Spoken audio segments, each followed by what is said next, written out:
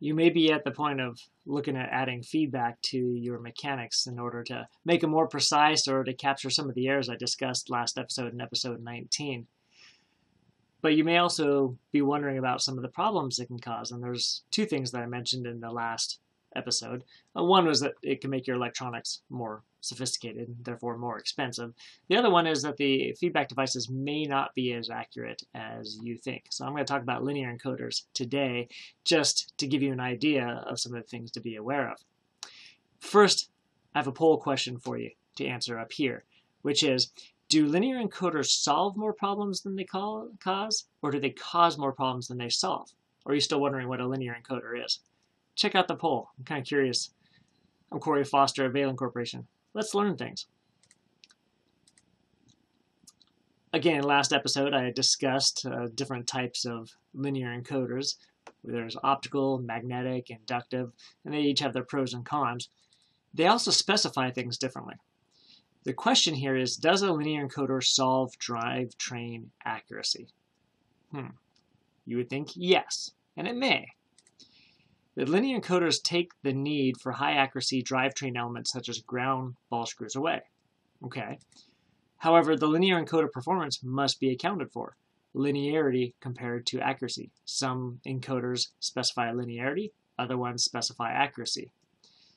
And the point of measurement and where you're measuring can really also matter as well, because then the angular errors come into play. So linearity is usually specified for steel or magnetic strip encoders. And there is no accuracy of the scale, only the linearity, or the variation from the straight line. The advantage of these type encoders, as I mentioned last episode, is the cost, the ease of installation, and the robustness for different environments. If we look at this linearity example over half of a meter, 500 millimeters, the position error goes up. And so even though the accuracy is not specified, in this case it's 20 microns. But the linearity is specified, and that's plus or 3 microns for this example. That can be easily corrected with some slope correction in the electronics. But then you have glass scales types that have a true accuracy, and the scale specification is actually called accuracy. The advantages of these types of encoders is the precision, the thermal stability. They might be a little more expensive, but they are more precise. If we look at these, there's no linear increase of the accuracy over the half a meter, but we do have an accuracy specified, and it's only plus or minus 3 microns for this one. Then there are subdivisional errors. And this is where the signal error that occurs within one signal period of the encoder. And the period is based on the lines or the magnetic pole pitch of the encoder.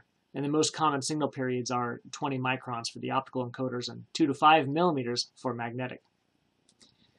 The typical SDE is plus or minus 1% of the signal period, which is 0.2 microns or 200 nanometers for the optical, or 20 microns for the magnetic.